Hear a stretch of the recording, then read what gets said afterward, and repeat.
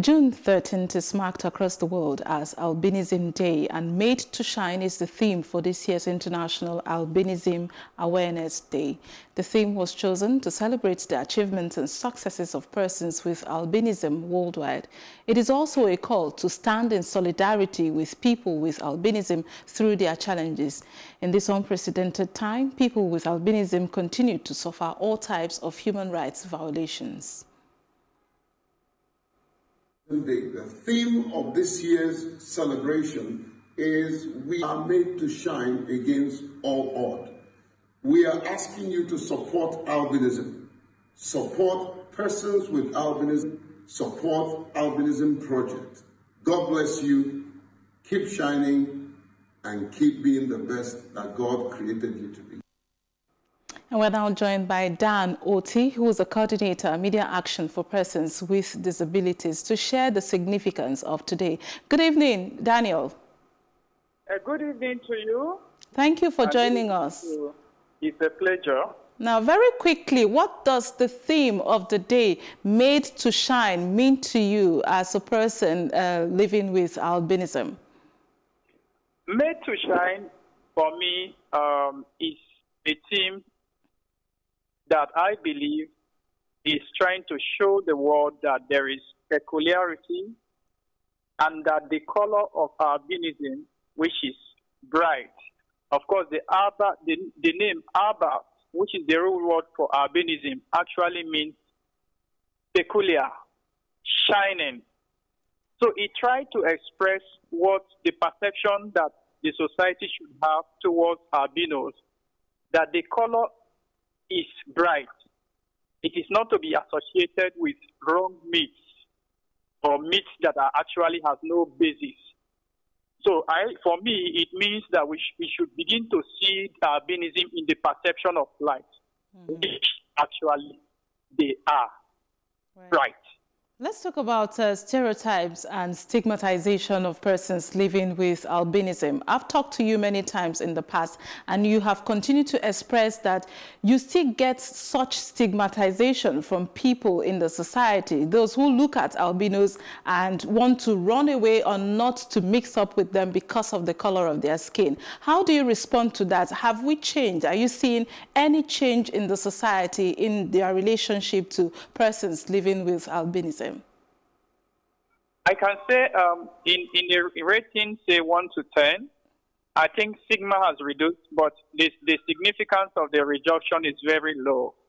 I think it is based on what media houses like yours and what advocates and activists like us have been doing over time. But I can still tell you that discrimination is still there, stigma is still high. During this period of lockdown or partial relief, I know once or twice I've been in public buses and you still see people saying you are carrying COVID-19 or you are carrying, why are you carrying Chinese? It looks as if it's a joke. And I wonder if they can say to me or if they can refer to me who, from my experience, I believe that I'm a bit enlightened how much more those who, when they are referred to like that, will go into shock and will not be able to handle that emotion.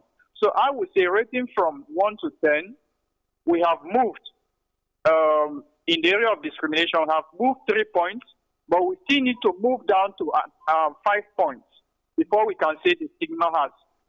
We cannot neutralize the stigma in 10 years. Certain we can't really do it because these are based on deep-rooted cultures.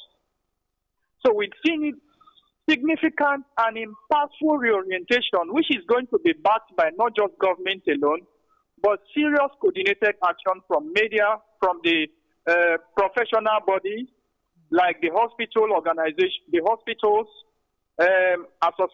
trade union association, so that across board, there will be enough campaigns to know that persons with albinism are born and they are supposed to be given opportunity to shine.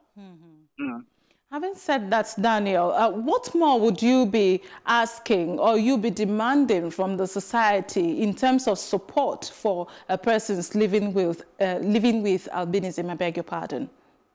Yes, I would. You know, it has the people that carry the highest weight of action is the government. You know, being albino in Africa, we have challenges we face, and it's the challenge of being exposed or being vulnerable to cancer and the stigma.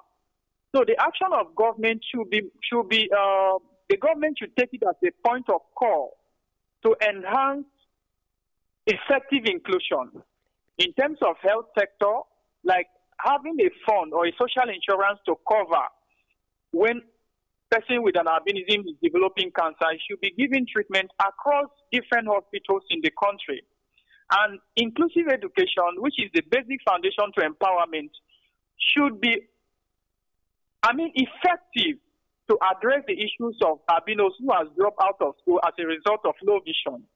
And thirdly, it is nice and important that effective economic empowerment should be put in place to address the area of stigma, because when albinos are looking for jobs, because of these deep-rooted myths, opportunities are not given to them, even to express their competencies, which indeed they have. So I think the biggest action should be taken from the public sector, backed by government and organized private sector, so that we can harness the capacities that are inherent among persons with albinism. So going forward, that is what I'll be looking forward to. Lastly, before I let you go, Daniel, in some parts of Africa, we've heard stories, we've heard albinos being threatened, some of them also being killed as a result of myth. When people say, oh, they use their body parts for rituals to make money and all of that. Here in Nigeria, you live in Nigeria, you live and work in Lagos. Have you at any point felt unsafe because you are an albino? I have been feeling unsafe even in the cities of Lagos. Because I can tell you, countless times I have been, referred to, people will make this statement like, "Owo lele yo, see money yo," and that is in Lagos. I have been engaged in Abuja by an international organization that told me there are some locations, LCDAs in Abuja, that still engage in albinism infanticide. The fact is, when we refer to these things, people think it's in Tanzania or it's in Malawi. But I will tell you that the population of persons with albinism in Malawi is less than 30,000. And the population of persons with albinism in Nigeria is around near 2 million. So if 2 or 5 people are harmed in Tanzania and Malawi, the media will be able to shout extinction, because that percentage relative to 20,000 is high. But if 100 people are affected or are harmed or killed in Nigeria that have 2 million, sometimes you will not even know, because that number relative to the percentage of 2 million will look low. So I am telling you that countless times people will still refer to me as look at money, and that is in the city of Lagos. How much more in the interior communities around Nigeria?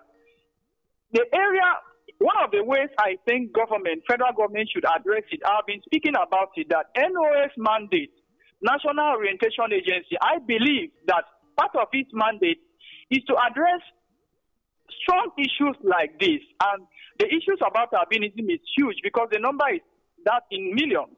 So I think NOS should do media sensitization, community engagements across the country to actually let people, reorientate people. Like I told you what I was told that is happening in Abuja, that there is still albinism infanticide in some locations in the Federal Capital Territory. So those are realities that exist that we need to start addressing using this team that the international community has endorsed, Born to Shine. Thank you so very much, Daniel, for your time. And we'll say continue to shine even out there. Thank you so much. It will be our pleasure. Thank you.